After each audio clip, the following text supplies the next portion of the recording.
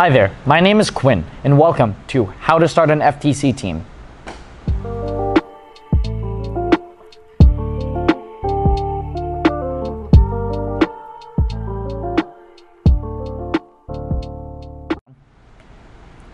Creating an FTC team is very simple. First, you need to find a group of students, friends, or like-minded kids in your community from 12 to 18 years old. Your group can be whatever size you want, as teams range from 2 all the way up to 15 people. There are many ways to get kids interested, from making flyers to promoting your team at a school engineering class. It is important to look for people who have different interests within the scope of FTC. You will need programmers, builders, designers, speakers, and more. First is a learning experience. And so it's okay if not all participants are experts within their interests, but it's important to diversify your team's skill set. Next, you need to find a coach for your team. A coach can be anyone from a parent or a member in the community who is capable of providing guidance and motivating the team throughout the entire season. Now, you want to reach out to your local first teams and regional coordinators. You can find local first teams using the website Orange Alliance, which will be linked in the description. If you type in your town, you can find local teams in your area. From there, you can click on their linked website, or you can use their team name and number to look for their social media accounts and contact them there. The FTC Discord and Reddit are also another great way to contact teams, and it is a fantastic resource to answer any questions you may have. Teams and First are often very willing to help out new teams and will go to great lengths to provide valuable insights on setting up a first team.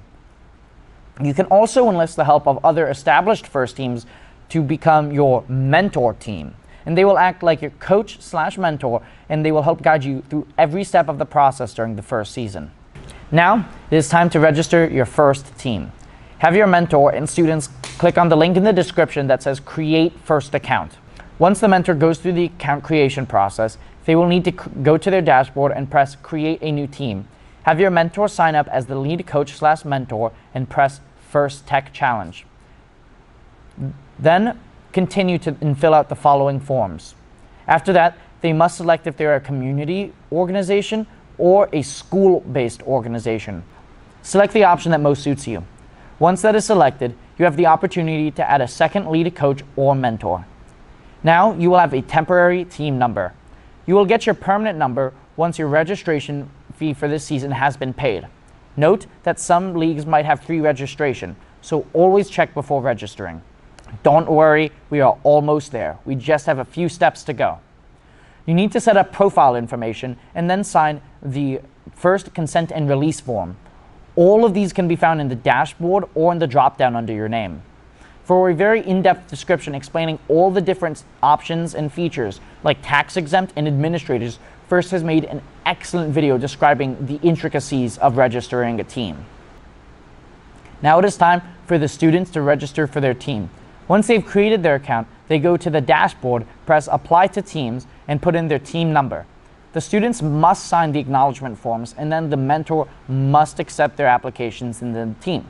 And now, you are done with registration. Thank you so much for watching. If you like this content, don't forget to check out some of our other videos that go more in depth on the other parts of having an FTC team.